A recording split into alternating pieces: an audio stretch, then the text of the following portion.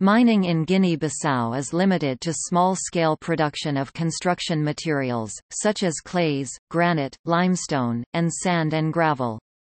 The country's prospective minerals include bauxite, diamond, gold, heavy minerals, petroleum, and phosphate rock.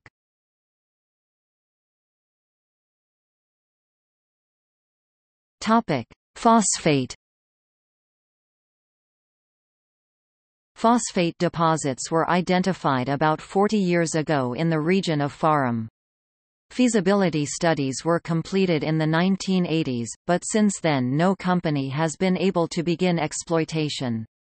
The Farum phosphate rock deposit had estimated resources of more than 166 Mt at a grade of 29% P2O5. Redback Mining Inc. through its subsidiary Champion Industrial Minerals (CIM) held a mining lease, and after completing a technical and market evaluation in 2003, the company concluded that the project had advanced to a stage where it required a level of developmental, operational, and marketing expertise that was beyond CIM's capacity. Since that time, the company has attempted to either locate a suitable partner to develop the Farum deposit or to sell it.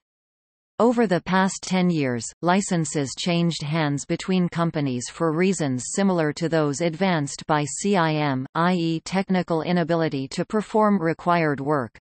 More recently, the license has been held by GB Minerals, which signed in 2009 a production agreement with the Guinea-Bissau government.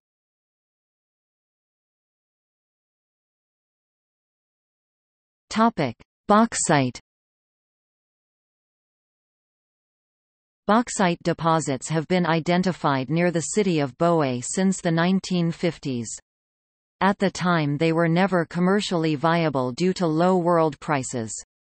As the economic prospects have become more enticing in the past decade, a lease was granted to a firm named Bauxite Angola in 2007, which has recently made announcements of investments of up to $500 million.